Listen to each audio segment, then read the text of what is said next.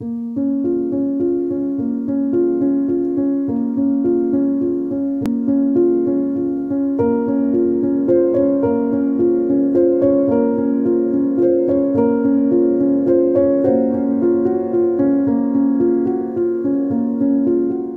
the gunshot from inside my house. I had just woken up and everything, and I look out the window and I see, dude walking back here with a shotgun. It looked like he was toting it like this.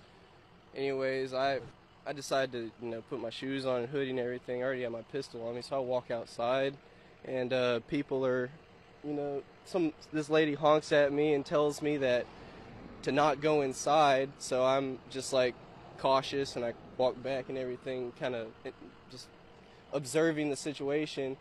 I go up to the truck where a guy got shot at, and I check his pulse and everything, make sure he's okay. He's already gone at this point.